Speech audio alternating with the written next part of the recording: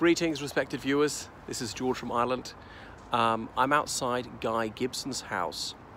In case you don't know, Guy Gibson is best known for leading the Dambusters raid in the Second World War. So Guy Gibson was born in the United Kingdom in 1918. He grew up in a fairly well-off family. He went to St Edward's School in Oxford, which is perhaps strangely where Douglas Bader also went to school.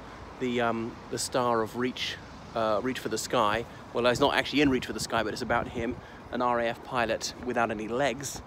Anyway, but he was a bit younger than Douglas Bader, so I don't think they overlapped at school, Guy Gibson. Anyway, he joined the Royal Air Force just before the Second World War broke out, and he was very able, very hardworking, and blessed with leadership qualities, so he's rapidly promoted. And of course, during the Battle of Britain and so on, so many RAF pilots were killed that there were a lot of vacancies, so people could be promoted extra fast. So they matured quickly because they had to take on such a heavy responsibility. But he was someone who had plenty of gaiety to him. He certainly believed in enjoying his free time, and they were aware that they could be killed at any moment, either in combat or just killed by an air raid once they're on the ground. Anyway, by 1943, the RAF was no longer in a defensive posture, could go on the attack against the Third Reich because the Blitz was over and the Luftwaffe was not launching air raids over the United Kingdom anymore. The Luftwaffe had to do what it could to support the German army on the Eastern Front against the Soviet Union. The Allies were able to bomb Germany itself, not just German-occupied territories. Of course, by July 1943, the Allies had landed in Italy, an air base in Italy to be attacking there. Now, the Ruhr was a very industrialized area in Western Germany, and there are lots of dams there, hydroelectric dams, to generate electricity for these factories.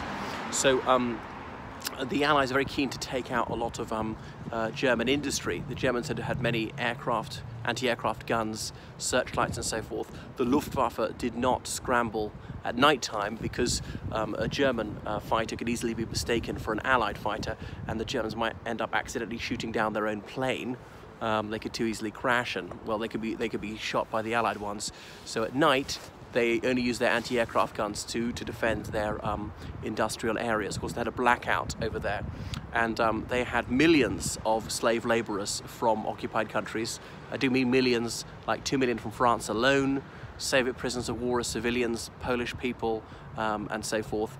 And then some people who'd moved there voluntarily as workers from various countries. And so a lot of these, factories were bombed. There were often dormitories right beside the factories where the workers lived, and sometimes these were destroyed and people were killed like that. So the idea was to destroy the factories themselves, but bombing was very crude in those days. There were no smart bombs. This is 2 generations of technology prior to guided missiles. So you just open the bomb bay doors and push them out.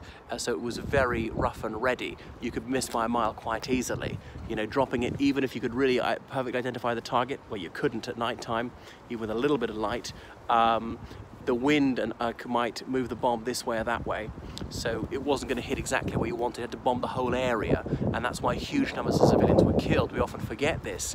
2 million German civilians were killed in that war. There's obviously many millions of civilians of other nationalities. The United Kingdom suffering only 60,000 civilian deaths got off actually very lightly indeed. I don't mean that in a disparaging way, because I realise for someone, if it's your relative or your best friend has been killed, that's a loss from which you may never recover.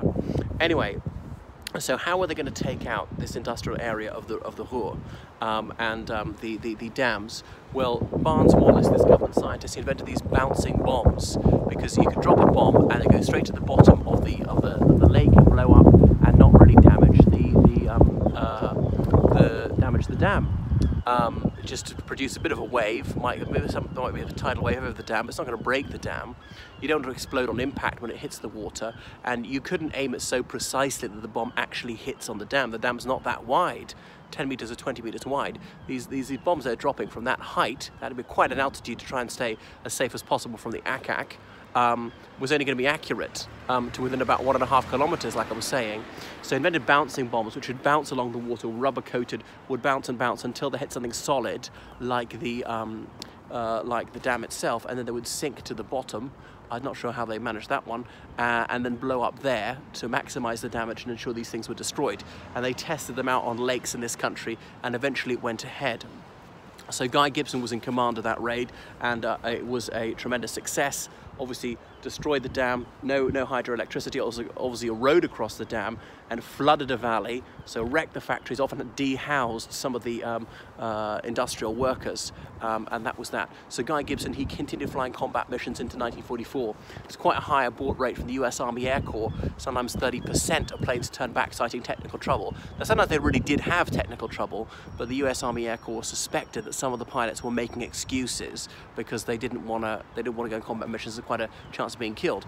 RAF did so as well, French Air Force, Polish Air Force, every Air Force did that. I'm not singling out the Americans. It's the only one statistic I happen to have heard. I don't know what the statistics were for other Air Forces. I don't have any reason to think it was particularly different from the other ones.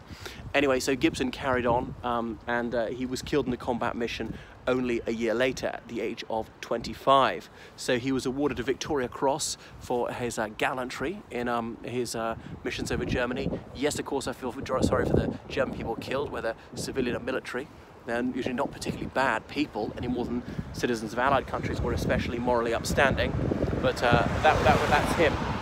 So he's memorialised in that film, the Dambusters, which came out about 10 years after he died, with that tune. I can't remember who composed that one. Dun dun dun dun da da dun dun dun dun dun dun da da da, and so forth. A black and white film, not so well known now. And there's a famously Carling Black Label ad where some Briton on holiday in Spain, no doubt, doesn't want the Germans to get the sun loungers, and unfurls his Union flag towel and lets his Carling Black Label beer can hit the swimming pool and bounce and bounce and bounce onto the sun lounger, which was a rather trite tribute to Guy Gibson. But was that chauvinistic? Was that distasteful, likening this to the war, and was it appealing to Teutonophobic bigotry?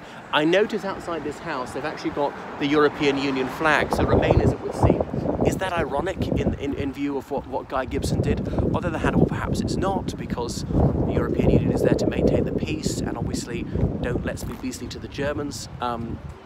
So that, oh, after all the horrors of war, isn't it fantastic? We can be friends and cooperate with each other. That's supposed to be the spirit of the European Union. I'm not a believer in the EU myself, but I recognise it's not all bad. There you can see it behind me in the flower pot. Okay, that's enough about Guy Gibson.